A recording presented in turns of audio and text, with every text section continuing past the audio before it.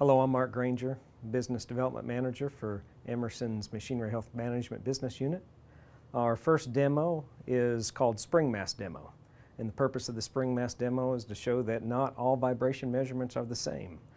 Each vibration measurement has different properties, which leads to diagnosing different types of problems. So to set up this demo, first go into Route Manager, select the Spring Mass route, and then go to the Alt tab, hit User Setup, and in User Setup, the Select Data Display should be set to Waveform. The Select Live Display should be set to Waveform, and the Auto Advance should be turned off. To begin the demo, hit the Alt button and the Back button, and that goes back into route mode. As you see, the 2140 is set up with a triax. The triax is attached to the bottom of a mass, attached to a spring. This is creating an oscillating mass, and what I want to demonstrate is the difference between types of vibration signals. So I'm going to oscillate the mass. I'm going to select the inner button. The 2140 is automatically collecting different types of vibration readings. You can see the PeakVue, the acceleration, and the velocity.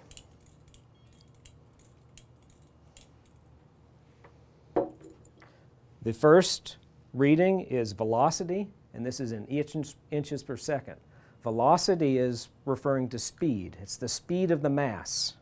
And as you see, this is a purely sinusoidal waveform, which you would expect. The second point is acceleration. Acceleration refers to force on the machine. And the difference on this plot is that you still see it's very sinusoidal, but you're starting to pick up actual impacts that are riding along the sine wave.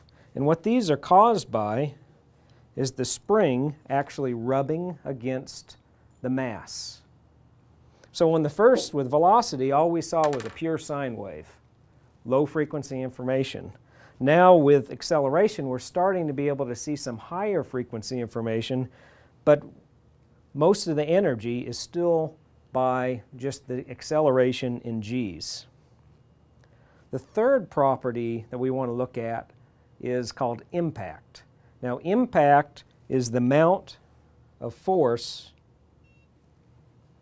that is being applied on a very periodic basis or non-periodic basis. Our impact detection is called PeakVue. PeakVue measures actual G levels.